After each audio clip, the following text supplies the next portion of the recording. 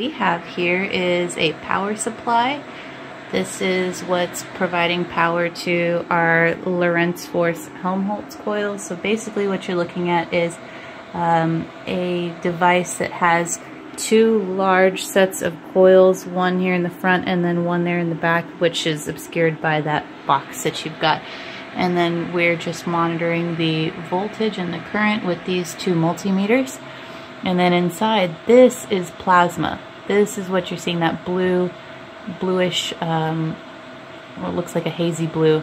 And then what my husband is doing is he is creating a plasma ring inside this device. Looks pretty cool. So what's happening here? So the voltage source is set at 300 and it's providing the electrons that are coming out of the electron beam gun. They're being fired out towards the bottom.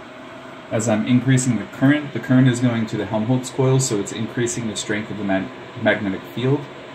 And this magnetic field is causing the electrons to be deflected in a circular path. Using the relationship between the strength of the voltage, the strength of the current, the number of turns of this particular Helmholtz coil, and a couple of other geometric pieces of information, you're actually able to determine the electron charge to mass ratio, which is how much charge you have per quote-unquote mass of an individual particular electron. Cool. So the plasma ring is currently sitting in a glass bulb, and what's cool is that you can see there's kind of like a scale there.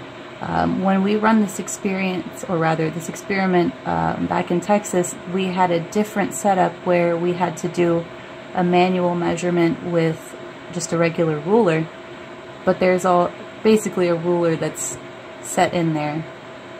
So it's kind of cool that you get to see. So this is real plasma, it's just electrons. And that's a glass cathode tube on the inside that it is passing through. That's why it's illuminating like that. It's just a piece of glass that's printed and the electron beams actually hitting it. That's the orange light that you're seeing. Cool. Well, thanks so much.